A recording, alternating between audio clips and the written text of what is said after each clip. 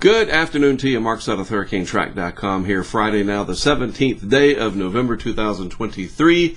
On the update today, as the headline there said, the thumbnail, let's take me away for a second. What was that? We're going to talk about that. That was yesterday morning. I'm going to do my best to explain it to you. A lot of questions about it. Why wasn't it named?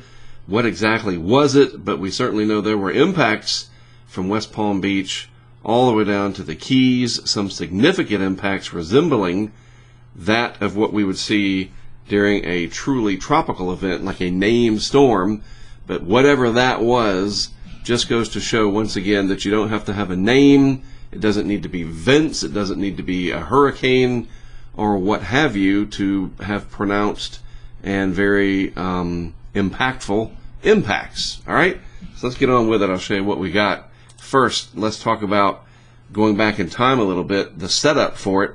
This is from my friend Taylor here. Model guidance, this is from the 14th, suggesting that the southeast coast of Florida, including the I-95 corridor, is in store for a significant rainfall event. Much of this event hinges on where the axis of heaviest rainfall sets up. We know now where it was, but big impacts are certainly possible Wednesday.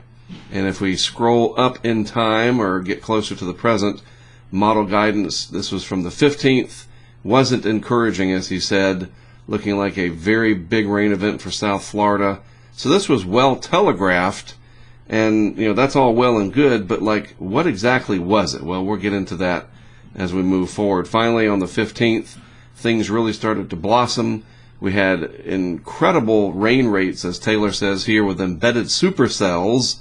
Yes, supercell thunderstorms, rotating thunderstorms, coming off the Florida Straits and the vicinity down there, moving onshore into the I-95 corridor this afternoon. Of course, that was the 15th.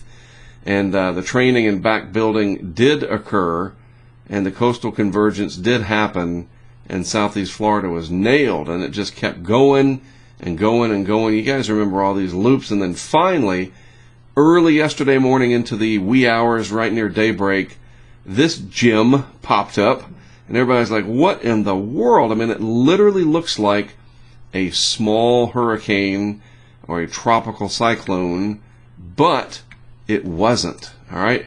So I'll leave you in suspense a little bit longer. Here's a tweet here from Philippe. This is quite the radar animation for South Florida and the Keys. Multiple low-top supercells merging into a formative, and then there's the key right there. This is what I wanted to show you. MCV. No, it's not MCU, the Marvel Cinematic Universe. It's the MCV, Mesoscale Convective Vortex. Quite different from the MCU, by the way. North of Marathon Key. Vorticity galore. Very fancy word for lots of spin. Just so much spinning going on down there. All right, so what is an MCV, the Mesoscale Convective Vortex? We'll get to that, I promise. And then other tweets that Philippe had here. Philippe, of course, works at the National Hurricane Center, which, of course, is located down there in the Miami area. So, yeah, a lot of people were impacted by it. So let's go over to the AMS, the American Meteorological Society, and their handy-dandy glossary of meteorology. An MCV, or Mesoscale Convective Vortex, mid-level warm core. That's important.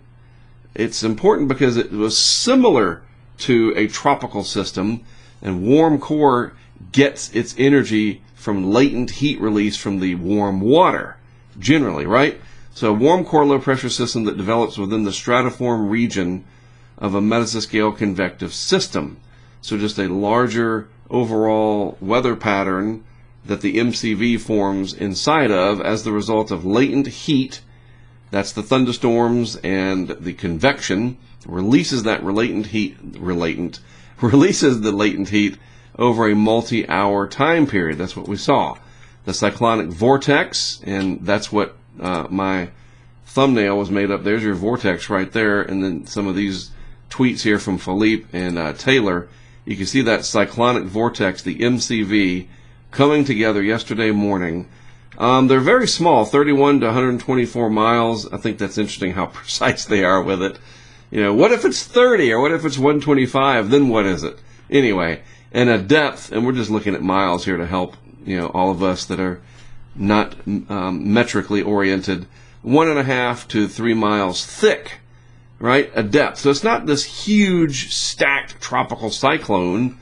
It's a little shallower of a system, and it can persist for about 12 hours or more until after the MCS, the Mesoscale convective system, just the larger parent feature that caused it, has dissipated. Now this is interesting. A residual mesoscale convective vortex may help initiate a subsequent episode of convection. And of course, convection is thunderstorm activity. But this is also really interesting right here, and why a lot of people were like, hey, what is that? It should be named. Yes, sometimes these MCVs, these convective vortexes, can move into tropical waters and serve as the nucleus, the genesis, the seedling, for a tropical cyclone. We have seen that time and again. I think Arthur in 2014 formed from an MCV that came off the southeast United States, got over the very warm waters of the southwest Atlantic, and it became a Category 1-2 hurricane. I was in the eye of that over the Oregon Inlet along the Outer Banks of North Carolina. That started as a little MCV, a mesoscale, so it's smaller, right? It's not a big, large system on a big synoptic scale. It's a smaller scale. And so, yeah, sometimes these can serve as our seedlings for tropical cyclones. So it certainly looked like one was trying to form from these radar images here. A lot of this from radar scope, of course. But it was not a tropical cyclone. Here's just another one. And I'll put links to these if you guys want to read these. This is more in depth over from Colorado State University. I'm not going to try to dissect this one for you, but I want to show you this is out there if you want to read more about it. All right? Knowing is half the battle. Was that G.I. Joe that said that or something? Anyway, superhero day here. MCU and MCVs and G.I. Joe. This is what it looked like from our Nest Cam, hosted by our friend Craig Setzer in Fort Lauderdale. That thing looks like a monster supercell wedge tornado, doesn't it?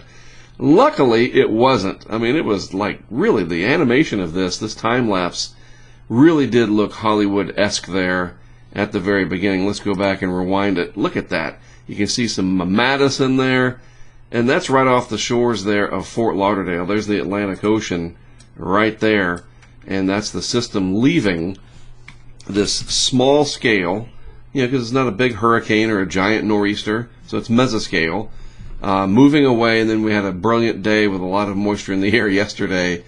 But that's what I wanted to show you, and I'll put links again to these right here if you want to read more about what was that yesterday morning. It was a mesoscale convective vortex that brought a lot of unpleasantries for our friends and to our friends down there in South and Southeast Florida. And then the day got pretty good, and everybody got a chance to dry out. What about today? Well, there's nothing on the map today because the whole system that did spawn a tropical weather outlook it's no longer. It's not even a thing, as they say. And neither really is going to be 98L. It had a chance. The models were kind of pro-development. Now they've backed off. I mean, climatology at some point has to kick in. The fact that we're in November here, getting towards the latter part of November. We're over the top. Now we're going down the other side. November is going to come to an end in less than 2 weeks. And the El Nino, which is very strong.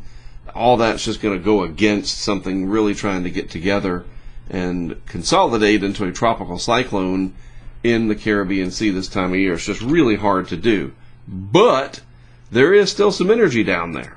And that energy, vorticity, whatever you want to call it, thunderstorms, is manifesting itself in the form of some heavy rain for Jamaica, the Haitian Peninsula over here, eastern Cuba, and parts of the southeastern Bahamas.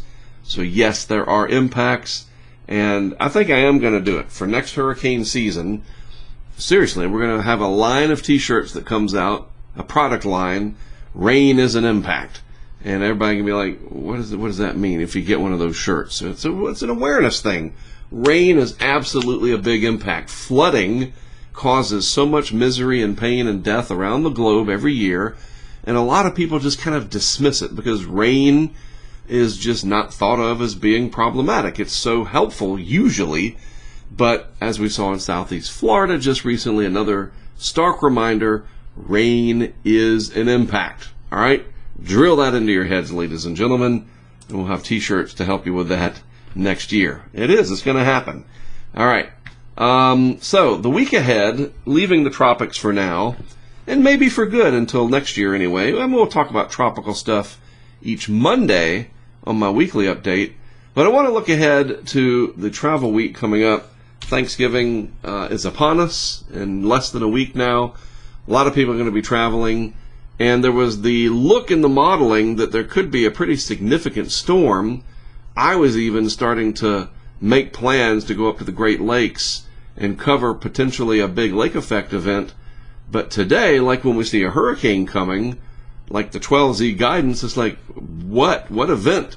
And I'm going to show you the current GFS. I'm going to show you a couple of other things here, a tweet that I want to show you, a series of tweets. And yes, I know it's called something else, but it'll always be Twitter to me. And then a very interesting text product. It's right over there, that tab right there. You'll see in a minute an area forecast discussion from National Weather Service Buffalo that'll be interesting to see how it changes based on today's model guidance. So what do we got? Well, here's the current setup, and there's our leftover low pressure area that was at once that MCV down there, and not going to amount to much. It's going to move on up into the Atlantic, scoot on out to sea, and that will be that. A little bit of a shortwave trough moving in over here, and you can see the thicknesses are lowering, so a little bit colder air coming into southeast Canada and the extreme northeast U.S. Meanwhile, out in the west, a persistent storm system offshore hasn't really crashed ashore with much fanfare, but some precipitation out west. Low elevation rain, high elevation snow, and some of that snow could be heavy. But what about next week? All right, so we get this mid-latitude storm that tries to get going, but it doesn't seem to have the energy that it had in earlier runs. And let me just show you. Let's just go back to 24 hours ago, and I'll show you. See, yesterday it looked like, whoa, look at that. Pretty big storm cutting in through the nation's midsection, up to the Great Lakes, leaving a favorable pattern for all kinds of lake effect shenanigans late next week, mid to late next week. But, and I mean, even the overnight run last night, look at that. That was like, wow. And you could serious lake effect plumes coming off there. I was texting a few of my colleagues like, oh, here we go. And then at 12Z today, it's like, wait a minute, never mind. See, the storm system comes and goes, and it's barely even noticeable. And yet, you have snow in the higher elevations down in Mexico. What is that all about? So interesting times coming up. It'll be wet if you're traveling, but it doesn't look as stormy. Or, since this is still almost a week away, is it like we see with hurricanes coming, and it's like, oh, it's not going to do anything. It's not going to hit or whatever. And then people kind of back away and they don't worry about it. And all of a sudden, it's back. We don't know, because this is still several days away. So what I thought would be a pretty easy Friday update, oh, big storm coming next week. We all got to watch it. A little bit up in the air now. The 12Z Euro not quite out yet, so I don't want to wait for it. I want to get this video on for you. But we'll see. And then the ensembles, just like with hurricane forecasting, what do the ensembles say? Glad you asked. All right, rhetorical question there. Let's head over to Twitter, as I will always call it. And I don't know who Nick is. I just saw this tweet under the For You part. That's one good thing about Twitter, I think, at least for me. So he's a meteorologist, seems trustworthy enough, University of Albany Center of Excellence, so forth and so on. Hey, affiliated with the Mesonet, the New York Mesonet. Those are cool. Those are very important, those Mesonets. So anyway, somebody reliable, right, knows what they're talking about. So this is interesting. Just an hour ago, far from certain yet, but it seems increasingly likely that the Northeast will avoid a big storm. The trend in the deterministic, that's important there. It's not the ensembles, but the deterministic GFS highlights this. Incidentally, this is one of the most massive differences, and I agree, that I can recall in a 5-day forecast. Let's discuss why this happened below. And this GIF animation that he's put together highlights what I just showed you. The differences over the last several days, we went from whoa to So we shall see. And maybe I'll put a link to this as well, this whole thread from Nick. And then Kalen, who I've referenced multiple times over the years. The GEFS versus the GFS, so that's your ensemble versus the operational, for the following air mass shows a stark difference in timing and location under a week out. And just to show you, the ensemble is much colder than the deterministic. You understand? So there is still some uncertainty. And then finally, South Carolina weather. Yeah, people watch this everywhere. The weather, it's important. It affects us all. Mitch West, last forewarned of the GFS. GFS basically throws a wrench into there being a cold Thanksgiving. If this flipping guidance ends up happening, then man, what a crap show by model guidance. It's true, it did. It looked like it was going to get cold for Thanksgiving, and it still might. But it's very interesting, and it's also, I think, interesting how this is analogous to what we deal with when we are trying to forecast and understand hurricanes. So here's the forecast discussion out of Buffalo, and I think this was updated this morning, so it's not that old. But looking at their long-term part, these paragraphs right here, it's going to be really interesting to see how this changes this afternoon. They're talking about the setup, still remaining breezy Wednesday with cold air, etc. Then they talk about the climatological perspective of a big lake effect snow event and how everything should come together, so forth. But then they say still many details to iron out in the next few days as far as band placement and intensity, so forth. I mean, it may not even happen at all if the 12Z deterministic GFS comes to pass. Or areas from Buffalo towards Watertown, you know, the usual areas up there, you could be in for quite an event. Stay tuned. It looks like I will, and I'd be back Monday anyway because we do these on Monday regardless. But we'll have something to talk about Monday. Either it's going to happen and, oh, here we go, or enjoy your mild Thanksgiving, relatively speaking. The jury's still out quite a bit as the models are, it's just weird, like what happened. Same thing with hurricanes. You never know, right? So there you go. I thought I was going to have an easy one for you to say, get ready. Instead, it leaves us with a cliffhanger that I'll invite you to make sure you tune in on Monday, all right? And yeah, we will go over tropical stuff on Monday. We always do that, take a look at where things are, what some of the models are saying, a few things related to the upcoming hurricane season, 2024. Even though we're still in November, yes, we do start to look ahead. It gives us something to do. And then we will look at lower 48 weather, and we'll see what happens, or not, with our potential big East Coast event, lake effect, whatever. All right? Between now and Monday, have a great weekend ahead from all of us at HurricaneTrack. I'm Mark Sutta, thanking you for tuning in. We'll do it again Monday.